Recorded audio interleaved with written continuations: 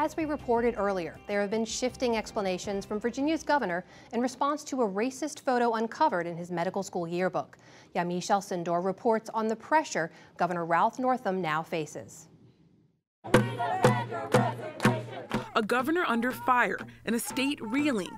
This morning outside Virginia Governor Northam's official residence, one sign carried a message he heard all weekend: resign. But Northam has refused to step down. Instead, at the Virginia State House today, he met with his staff. That didn't stop the Republican House Speaker from adding his voice to a chorus of people demanding that Northam tender his resignation. Regardless of the veracity of the photograph, the governor's lost the confidence of the people and cannot effectively govern. The photograph appears on Northam's page on his medical school yearbook from 1984. It shows two people looking at the camera, one in blackface, wearing a hat, bow tie, and plaid pants, the other in a Ku Klux Klan robe. Friday evening, Northam said he was indeed in the photo, and he apologized. That photo and the racist and offensive attitudes it represents does not reflect that person I am today or the way that I have conducted myself as a soldier, a doctor, and a public servant. I am deeply sorry. But less than 24 hours later, he reversed course. I tell the truth. I'm telling the truth today. That was not my picture. During a Saturday press conference, he said he was positive he was not in the picture. He also refused to resign. The governor did admit that he wore blackface on a different occasion in 1984. In San Antonio at a dance, he said he darkened his face with black shoe polish to look like Michael Jackson. And we are calling on him to resign. Throughout the weekend, the governor faced mounting pressure from all sides to step down. Those calling for him to leave office include Virginia's Republican and Democratic parties, the Commonwealth's Democratic House and Senate caucuses, its Attorney General, plus the state's two Democratic senators, Mark Warner and Tim Kaine, and Democratic National Committee Chairman Tom Perez. At least 5 Democratic presidential candidates also called for Northam to step down. On Sunday, NAACP President Derrick Johnson also said he should resign. Whether he actively participated or passively was present, he not one time up until this point acknowledged that this took place, objected to that behavior, or stated that, I had a different upbringing and I was a part of a Southern culture that embraced this racist, vile behavior, and I'm a changed man now. Next in line to replace Northam is the current Lieutenant Governor, Justin Fairfax, a 39-year-old African-American lawyer. Last month in the Virginia State House, Fairfax protested the celebration of Robert E. Lee's birthday. But Fairfax also faces potential trouble. A woman alleges he sexually assaulted her. Fairfax said today the claim is a, quote, uncorroborated smear. To discuss how Governor Northam fits into a larger conversation about race in America, I'm joined by Mark Anthony Neal. He's a professor of African and African-American studies at Duke University and the author of several books, including New Black Man. Also joining me is Vann Newkirk. He writes about politics and policy for The Atlantic. Now, thank you both for joining me. I want to first talk to you a little bit about blackface. This is something that has been used to mock and dehumanize African Americans for decades. Let's look at this.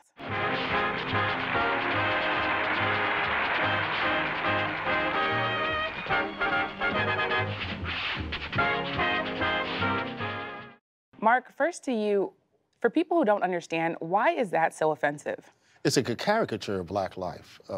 Before the pre-electronic era, before television, radio, and even film, it was blackface minstrelsy was one of the most popular forms of entertainment in the United States in the 19th and early 20th century. And it always was about making a mockery of black folks, dehumanizing black folks. Blackface seems to be the line that people have crossed and said, you know what, this is where we're not going to have people talk about or even joke about blackface. Why do you think that line is there? Well, I think, like Mark said, given the history, given the fact that it was a staple of an exclusive and exclusionary and racist regime of media, it's one we all know well to be racist. And so I think when people go and act out and continually do it, it's kind of the easiest one to spot and root out. And I think people react so vehemently about it because there's no real defense of it as any type of legitimate art. It is completely racist, and we all know it to be so. Vann is talking about completely racist. Congressman Steve King, Mark, still has a job after questioning whether or not the term white supremacy should be offensive. Donald Trump has been called a racist by the NAACP.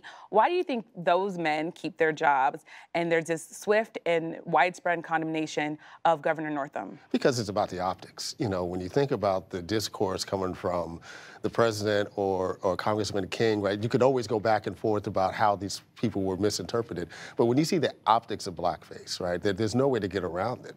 You know, for the most part, you know, it's been something that hasn't been in the public sphere, you know, since the mid-1950s. It's largely gone underground. And because of social media now, it is so much easier now to go back and track where it's been underground and have it bubble up in public in ways that we hadn't seen before. And it's a reminder, right, of a racist past that folks don't really absolutely want to deal with, even as it resonates so powerfully in the moment. Vann, he's talking about optics. Do you think it's optics? Do you think it's something deeper? I think it is mostly optics. You know, I think the fact that it's so easy to spot and it's such a bright line, easy line to not cross, that definitely plays. But also, I think there's a larger issue at play here, which is the fact that there, of course, if we're talking about the possibility of making so people who disenfranchise black people or throw them in prison, if it comes to the point where we can talk about them leaving office, that's a conversation we should have. But it's the prohibition, the taboo against certain easy to spot actions of bigotry. Those, I think, play a function in making it so you can actually police those more subtle things. If you get rid of the prohibition on the really red line, easy bigotry, then you can almost do nothing about anything else. And Vann, you wrote about Governor Northam's policies. He campaigned on $15 minimum wage. He talked about Medicare for all, or healthcare, single-payer healthcare, free community college. Do you think that people can or should separate his policies from his rhetoric and this photo of him? And can other people do that? Can other people say, I did once appear in blackface, but now I have policies that are going to help black people?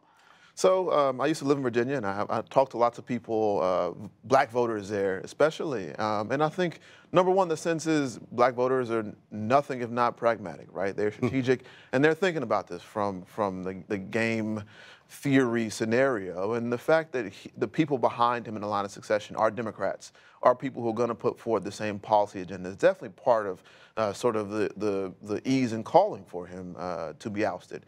And I do think there are, especially in Virginia, where symbols are so much of a part of the conversation, where the symbols of the Confederacy dominate the state, and they were kind of the reason behind Charlottesville and the deadly rallies there. I don't know if you can really take the symbolism away from the larger policy agenda. The fact that they're looking for a governor, a leader who is going to stand up against people who are saying this is the cradle of the Confederacy and pushing a neo-Confederate agenda.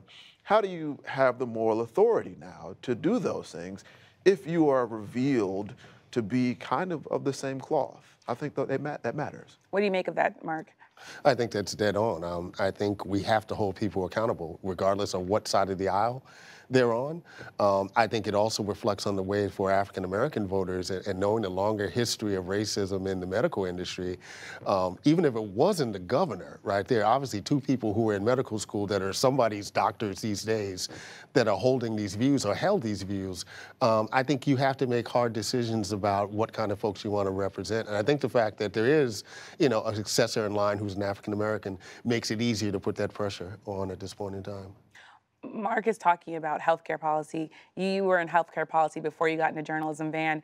What do you make of people who look at this picture of a yearbook, medical school yearbook, and say, that could be my doctor? And then you couple that with the idea that there are these disparities in healthcare where African-American women are 3 or 4 times more likely to die in childbirth.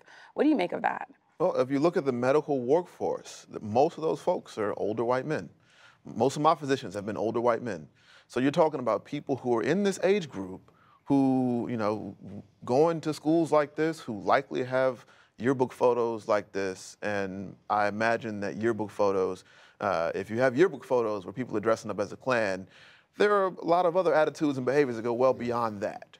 And so you're talking about these people going and making decisions where it's life or death sometimes, yes, but where it's subtle, where you have to understand the nuances of Black pain and how people express pain and deal with pain differently, where you have to be able to walk the line between telling a patient, a woman in a difficult labor, what to do and listening to her. And I guarantee, you know, I've worked in cultural and health competency and literacy. Those are really small things that lots of people miss. And I guarantee lots of people who have really bigoted and racist backgrounds miss that matter in terms of, you know, these are really razor thin margins when a woman's coming in and she's close to having a hemorrhage when she's in labor. These things matter. And Mark, what do you make of the visceral reaction that people have, the pain that people feel when they see that yearbook photo? It's a reminder. There's no question it's a reminder. It's a reminder that Black folks have been dehumanized and they're still dehumanized in the American imagination. It's a reminder of America's racist past, obviously for older generations of African Americans, but also for young folks who thought at this point in time that we'd be well beyond conversations about blackface. It is absurd that we're talking about blackface in 2019 as the governor referencing winning a moonwalk contest, you know, back in 1984. Well, thank you to both of you for joining me. Vann Newkirk of The Atlantic and Mark Anthony Neal of Duke University. Thank you. Thank you.